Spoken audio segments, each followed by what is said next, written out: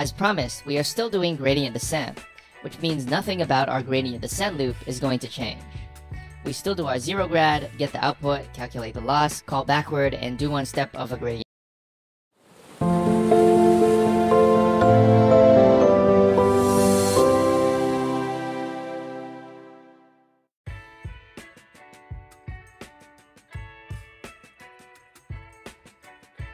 In this lecture, we are going to do code preparation for our linear classification scripts.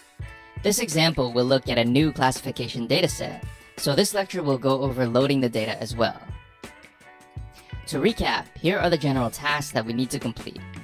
Number 1, load in the data. Number 2, create the model.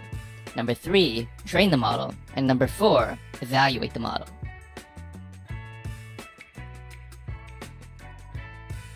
Let's start with loading in the data. For this example, we'll be looking at the famous breast cancer dataset. This dataset happens to be included as part of the scikit-learn API. You'll notice that in this course, we'll be looking at quite a few pretty famous datasets. These datasets are so famous that they are often included in various machine learning libraries, so there's no need to download the dataset as we did in our previous example. Of course, there will be plenty of examples in this course where the data do not come from libraries, so you'll get experience with each. Loading in data from scikit-learn is super easy. We just call the function load breast cancer, which returns a data object. This data contains the x's and y's, so we'll need to access them using the object's attributes. In particular, the inputs can be accessed using the data attribute, and the targets can be accessed using the targets attribute.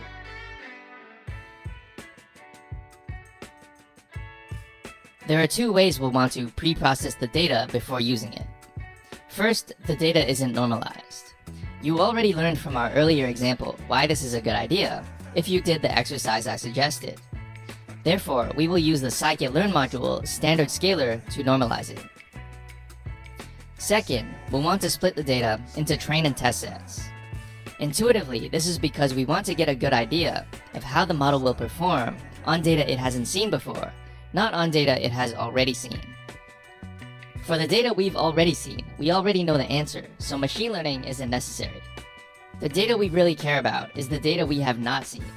For example, if you build a fraud detector, you want to be able to ask your model whether a new transaction is fraudulent.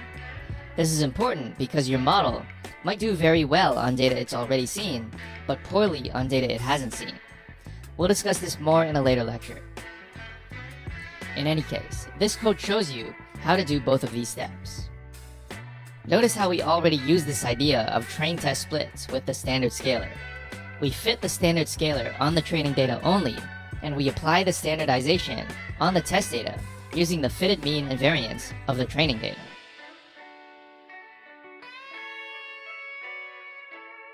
Once we've prepared our data, it's time to build the model. As you know, the linear classifier is almost the same as linear regression, just with one extra step, the sigmoid. This should be a hint that we're still going to have a linear object somewhere in the model. Well, it just so happens that the sigmoid is also represented in PyTorch with an object, the sigmoid object. It should make complete sense then, if we combine the linear object with the sigmoid object in sequence. And in fact, that's exactly what we've done.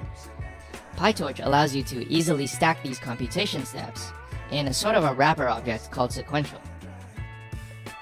What you're telling PyTorch is, I want my model to apply these functions in this order. And the functions we want to apply in this case are the linear model and the sigmoid. There's one detail here that I want you to notice, and this is that when we create the linear layer, the input size is d, while the output size is 1. As you recall, our data matrix is of shape n by d, where n is the number of samples and d is the number of features.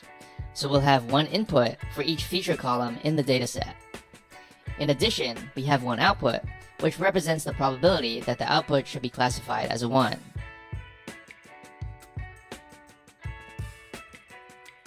The next step is to train the model. As promised, we are still doing gradient descent, which means nothing about our gradient descent loop is going to change. We still do our zero grad, get the output, calculate the loss, call backward, and do one step of a gradient update. What's different is that we'll be using a different cost function, but also a different optimizer. As mentioned previously, our loss function for binary classification is the binary cross entropy, which is performed in the object BCE loss. In addition, we'll be using the atom optimizer, which has become the go-to default in deep learning in recent years. Normally, I would say that the gradient optimizer you choose is like a hyperparameter, so you should always experiment to see what works best. In practice, many people simply choose atom by default. This does not mean that atom is actually guaranteed to work best, so you should still try other methods and observe the results yourself. If you want to learn more about atom, you're encouraged to check the in-depth section of this course. And if that's still not enough, then you'll want to go through the in-depth course where I discuss this algorithm in detail and build it up from scratch.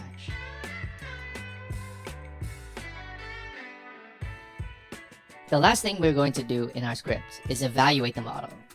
This is different in classification compared to regression. In regression, we use the mean squared error as our loss, but we also use it as our evaluation metric. It kind of makes sense, since I don't think any other metric would be significantly more advantageous. The mean squared error is kind of a natural way to look at the regression error. Alternatively, you could look at the root mean squared error, which is just the square root of the MSE, so that it's in the same units as the target. But still, taking the square root is kind of a trivial transformation. With classification, it's a different story.